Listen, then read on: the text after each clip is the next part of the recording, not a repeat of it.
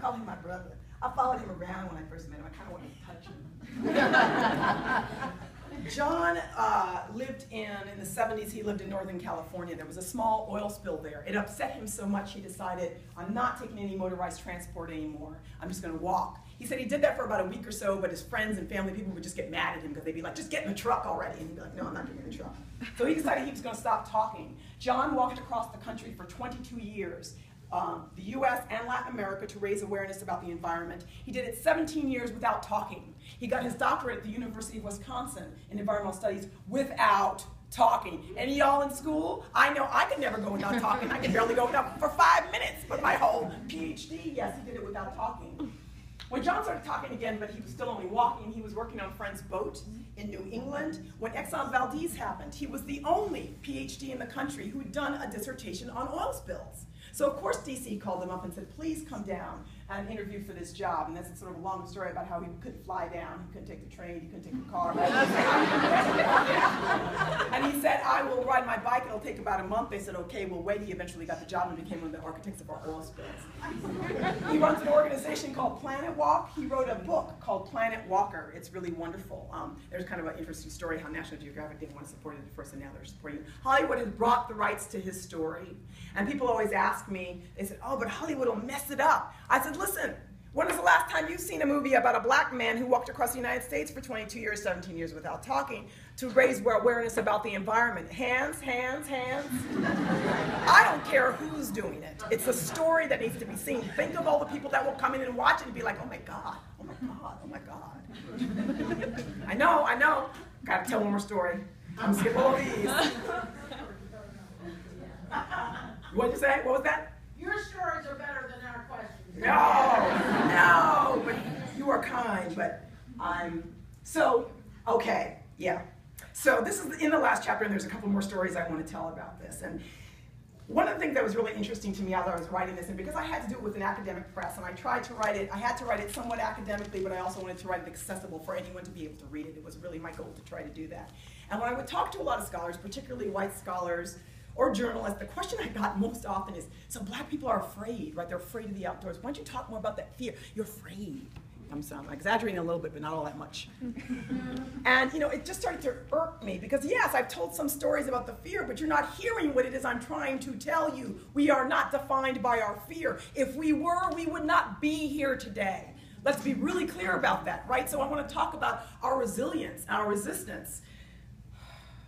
So I usually read a passage at this point, which I'm not going to do because it's just why we are afraid, because then I get emotional and then it's like messed up.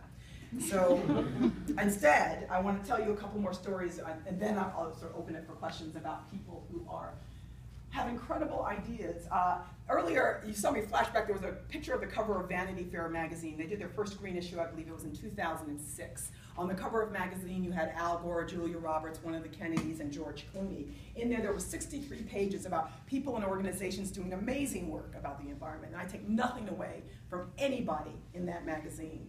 There was about 2 people of color. One of them was Wangari Maathai, the Kenyan woman who had recently won the Nobel Peace Prize.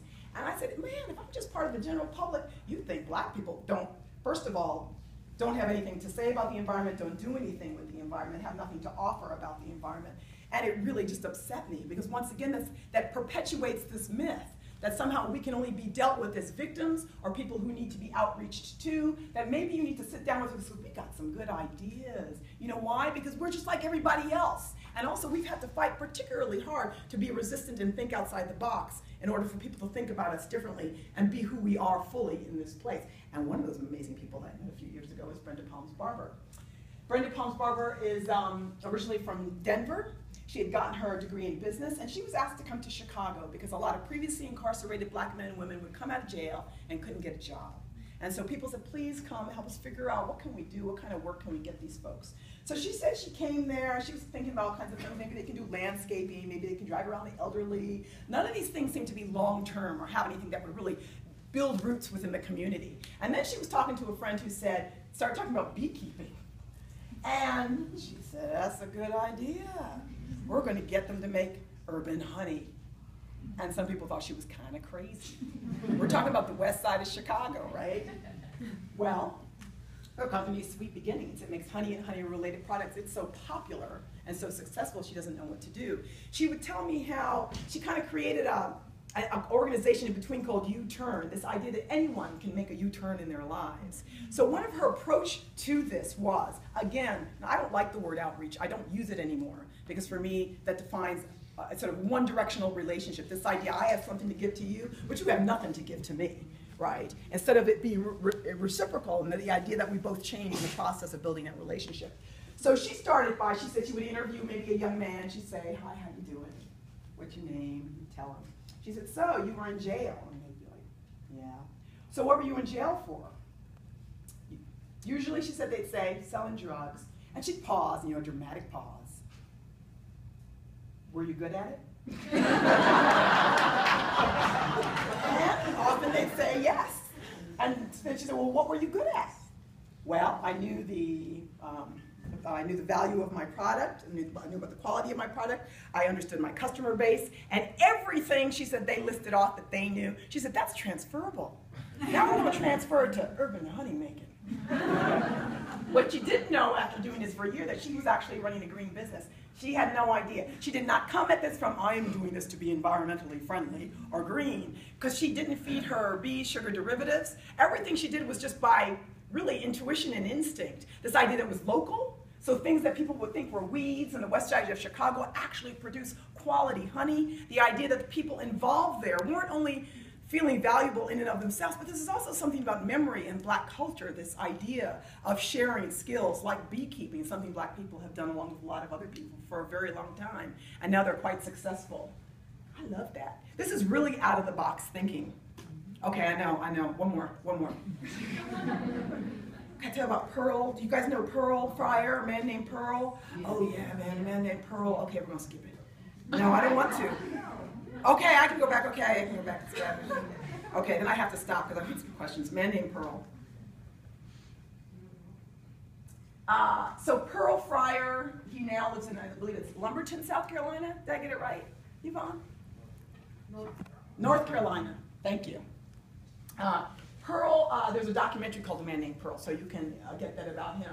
Pearl talks about how he and his wife, a few years back, moved into North Carolina. They were kind of retiring. It was kind of a nice suburb, and it was a white neighborhood. And he had heard about a garden contest, who wins for best garden. But he also heard that, black people don't win because white people think that black people don't keep their yards nice. And he was like, I'm going to show them. So he said he had no skills or background in this, though I think he clearly had a talent. So he went down to the local plant store. They had thrown out a lot of trees and old plants in the back they weren't using. He asked the guy, can I have these? Can you tell me something about them? The guy did. He'd take them back, and he created these kind of topiary.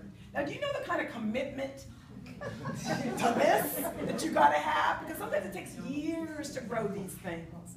Now people come from all over the world. Kids come from all over the world. There's a local community college there that he goes in to teach an art class. And he talks about where you can see love, peace, and goodwill. For him, it's really his way of changing the way people think about him, his wife, other black folks, each other, how we think about each other, how we think about trees that we throw away, people that we throw away, land that we throw away. And this is the kind of commitment that he turns it around. I get emotional every time. Okay, so I'm not going to say any more except that I wanted to come back to my parents. I just wanted to end on that note. And then you can have some questions. So in 2000, in the late 90s, Mr. Tishman, and I always say, the fact I still call him Mr. and Mrs. Tishman is a whole psychology thing. If we had some wine, I could really break it down for you. Mr. Tishman had died in the late 60s, and Mrs. Tishman was quite ill in the 90s. And she and my father were really very close, and this is a bone of contention with my mother, and it's got some Driving Miss Daisy in there, and my father would be sad, but it's true. He was by her bedside when she died, and he is who she wanted by her bedside. She also had grown kids, so she was thinking, what's going to happen to my parents, right? Either she's going to die, are they going to be able to stay on this land? And to her credit, she actually wanted to see if she could keep them on this land in the gardener's cottage. The property taxes at that time, like 90s, over $125,000 a year. My father made about $20,000 a year. She was willing to pay for it in perpetuity. Her grown kids weren't having any of it. It wasn't going to happen for multiple reasons. So at the end of the day, my parents decided they were going to move to Leesburg, Virginia, where my youngest brother was living at the time. She had a house built for them on a half an acre of land that's there. So my parents moved there in about 2002, 2003 full time. There was now a family from Latin America in the gardener's cottage, which is also quite interesting, caring for the property. And my father has been depressed the whole time, even more so than I think my mother. My father has been depressed about leaving that land.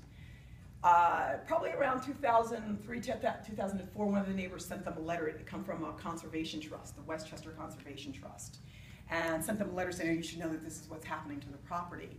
And the new owner, who I've met, who lives on the property now, is having a conservation easement placed on the property, which means that in perpetuity there can be nothing really essentially changed about that property, no new structures built on that property over time. And the letter talked about all the reasons why this was an important piece of property, all the different kinds of wildlife, the deer, the turkey, the wild turkey, the waterfowl, the egrets, the snapping turtles, the different types of trees,